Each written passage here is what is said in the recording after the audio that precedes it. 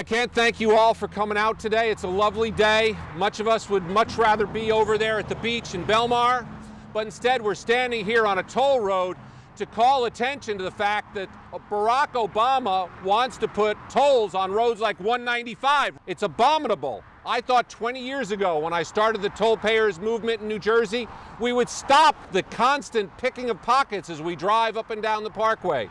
What we see now is a need to take action again. How many remember when we fought the tolls with the red quarters, throwing them in the baskets? The time has come to re-energize. Go to Free Roads NJ. Use that as your communications tool of the 21st century. They're using electronics to pay our tolls with E-ZPass. We're going to beat them with electronics on Free Roads NJ. All you have to do is come to the website, sign the petition, let the elected officials know that Barack Obama's scheme to pick our pockets as we drive down the roads will not be tolerated by the people in New Jersey. We paid for these roads already. We're taxed in our gasoline. We're taxed every time we turn around in New Jersey. There's no reason we need to have Barack Obama's hands in our pockets as we drive to visit our friends and loved ones. Don't misunderstand me. I understand the importance of roadways.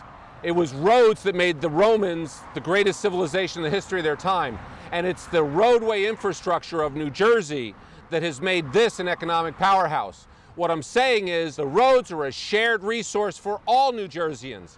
Everyone shares equally in the responsibility for them, and we should not have the government putting toll booths up, taxing us as we drive down the roads. We're taxed enough already.